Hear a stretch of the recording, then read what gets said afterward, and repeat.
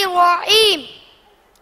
I, Muhammad Musa Al-Shahnawaz, a student of class 4 at Jibril International School, express my thanks and love to my father Shahnawaz Ali Ahmed Rai and my mother Radha Shaista Subbu, and I seek their blessing.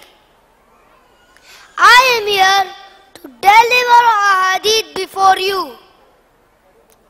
عن أبي هريرة رضي الله عنه قال أن رسول الله صلى الله عليه وسلم قال إذا جاء رمضان فتحت أبواب الجنة وغلقت أبواب النار وصفدت الشياطين أو كما قال عليه الصلاة والسلام متفق عليه. السلام عليكم ورحمة الله وبركاته.